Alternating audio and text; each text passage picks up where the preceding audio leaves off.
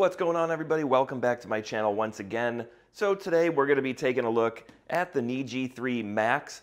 Now this is going to be one of the biggest diode lasers that I will be trying out, as this has a fairly large build size, but we'll get all into that in a minute. But let's go ahead, let's get this opened up, let's see what's inside, and let's check this out.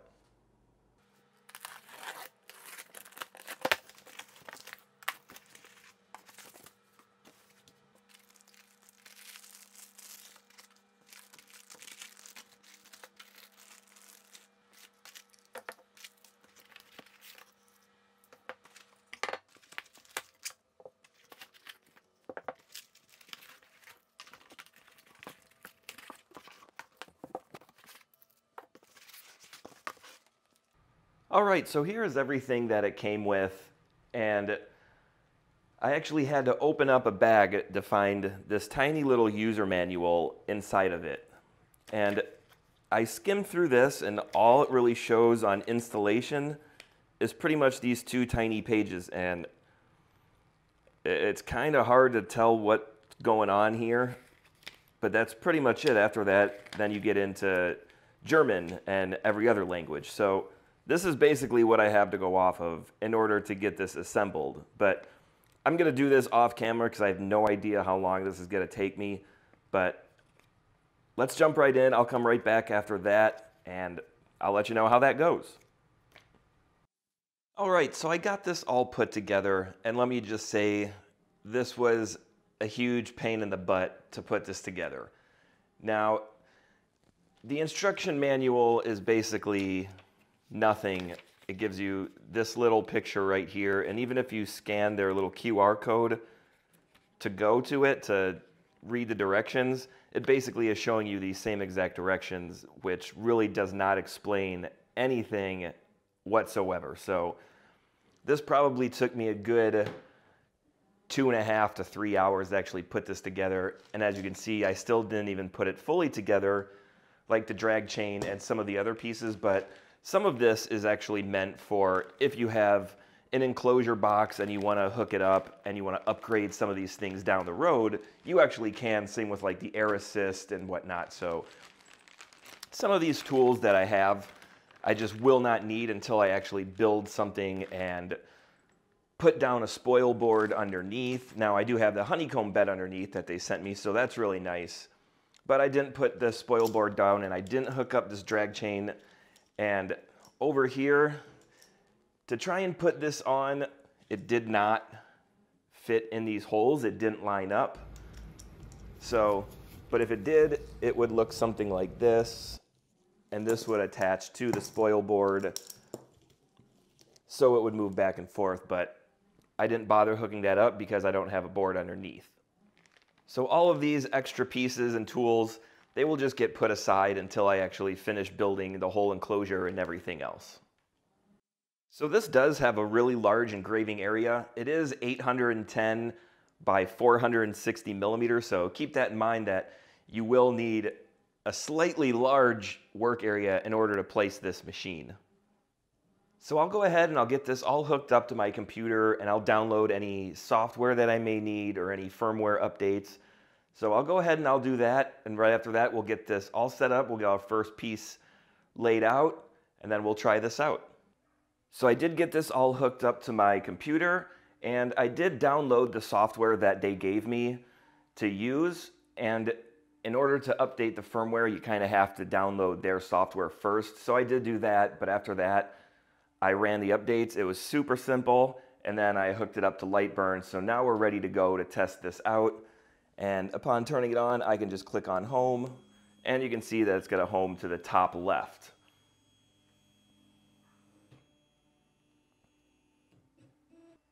And as you can tell, I don't have a spoil board underneath, but I did place a piece of aluminum, which you can see in this outline underneath the honeycomb bed. So I'll go ahead and I'm just gonna do a scrap piece from something that I've used in a previous video. So I'll go ahead and I'll try this out. We'll just do a quick engraving and we'll see how that works, and then we'll get into cutting and go from there. So one thing about getting this laser focused is this isn't the easiest, and there's really not any good directions on how to focus this. But I did find that if I keep this flush to the top of like where the bracket is, and I use this piece of wood, if I place this right on top and I lower this down to where it touches, that should be about the correct height of where I want this in order to have it the best focus. And this is roughly just over 14 millimeters. So to me, that was where I found that the height would be the best. So let's run a test. Let's run this engraving, and I'm just gonna do my channel name on this piece of scrap wood, and we'll see how this turns out. So I'll go ahead and I'll click frame.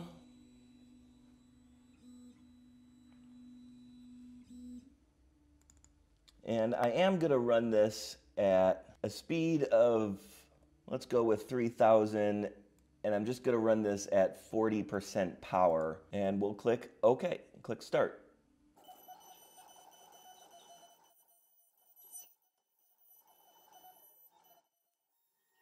So as you can see, when this finished, it does come down to the bottom left instead of going back home to the top left. So we'll take a look at that. It is a nice fine line, so I think the focus to me is pretty much spot on. Now I can adjust the speed and the power settings and maybe make it a little darker or maybe a little bit crisper, but for me, I'm happy with that. So they say this will cut up to 18 millimeters.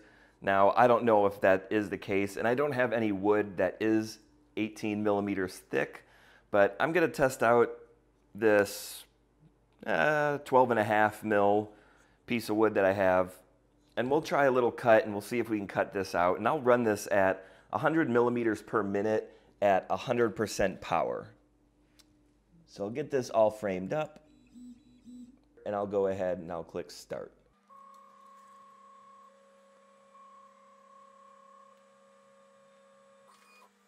So I'll send that back to the home position just to get that out of the way. And we'll take a look and see if this actually did cut through. And it came pretty close, but not 100%. So maybe I can adjust this focus a little bit, and we'll try that. And we'll do that one more time and see if we can get that to cut out at 100 millimeters per minute at 100% power. And as you can see, this does produce quite a bit of smoke, so I actually do have my window open, so it actually is going out. So let's take a look. And again, that still didn't make it all the way through. It's right on the edge. And I think if I probably slow this down to 50 millimeters per minute, it probably will cut that out. So I guess I can give that a try. Let's find out.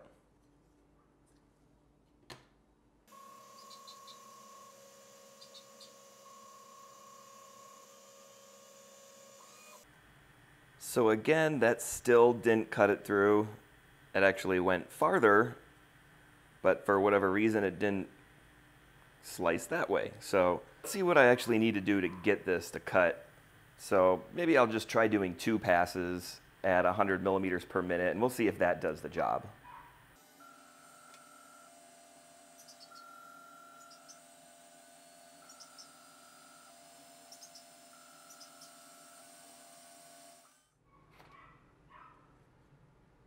All right, so that was 2 passes, and yeah, that did cut it out. So 2 passes at 100 millimeters per minute at 100% power. That did manage to cut out this wood that is just over 12 mil. So will it cut 18 mil plywood? Probably, but you might need a couple passes. So since I do have this all set up in this nice large bed here, I might as well go ahead and engrave something bigger to actually utilize this full size. So I'm going to grab a piece of wood that is relatively good size, and let's engrave something on that, and let's see how that turns out.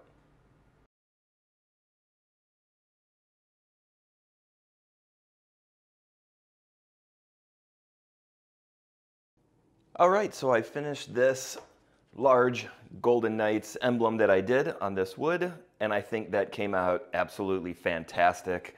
As you can see, there's hardly any charring along the edges at all, and even on the wood itself that was cut, you really can't see any at all. So definitely worked out great. You can see underneath where it cut it out. But yeah, if you're doing large pieces, I think this works really, really well. So I'll go over a few things that I like and dislike about this machine. And first, I'm going to start with the things that I dislike. And the number one thing, it would have to be putting this together. And now this instruction manual, as I showed before, it's absolutely, to me, useless. It really doesn't show how to put anything together. There's just a few pictures, and it just shows, oh, put a screw here, but it doesn't say which screw. It doesn't really go into detail on how to do it. And then it just goes into more or less adjusting focus, and you can go to their wiki page, and that still doesn't really help that much. So to me, putting this together was the biggest flaw. It did take a while. Some of the holes didn't line up, like for the drag chain, that this one I didn't even use, which in theory, it's not really necessary unless you are building an enclosure and you do have a spoil board underneath. I think they could have made this a lot easier to put together straight from out of the box. I think some of these pieces, the rail and back, and some other parts could have been already pre-assembled, which would have made things a lot easier. And considering when I was putting this together, I actually had to snip the wires that were attached just in order to run the wires through the drag chain. So to me, they shouldn't even ever have attached them in the first place, or they should have assembled the other parts that were needed together so you wouldn't have to do that. I also think this could be a little bit higher. This does sit relatively low to the table, and I think if it was just raised an inch or two a little bit higher, that would just make it a little bit easier to place things underneath. So that's really the only problem I see with this machine at all. Other than that, I think this machine works great. So let's go into a few things that I really do like about this machine. So first of all, overall, as you can see, is the size. This is really large and probably the biggest one that I've used so far for a diode laser. And I mean, at 810 by 460, this gives you a really large amount of working area to go with. And this is actually extendable to 810 by like 1060, I believe. So you can make this even bigger, and they do sell that extension kit with it. I think the laser itself performs really well. It was able to engrave and cut large images very, very easily. This didn't take long at all. I did have a little bit of an issue cutting out the wood that was a little bit thicker, but once I kind of dialed down the settings, I was able to get it to cut with 2 passes. And I'm sure if I adjust the focus correctly and change a few other things, and under perfect scenario, sure, I could probably get this to cut with 1 pass just fine if I adjust everything properly, but that's all more trial and error than anything. So yeah, I don't really think it's a flaw in the machine, and I think it does cut overall really well. I also really like that it does come with all the add-ons you are going to need in case you're going to build an enclosure box and you want that emergency cutoff switch and you need the relay or anything for the air assist. It comes with all the extra tools you're going to need, the extension kits if you need more belts, and if you need to mount it to the table, to the spoil board underneath, that's what these brackets are for, so you can, and obviously the air assist hose, if you do have that built in and construct it that way. I mean, I just used my own air assist, so I really didn't have that problem and really didn't need to bother with it. So for me, it wasn't an issue, but for other people, sure, this is upgradable and there is a lot more you can do with this that they provide. So that's definitely a plus.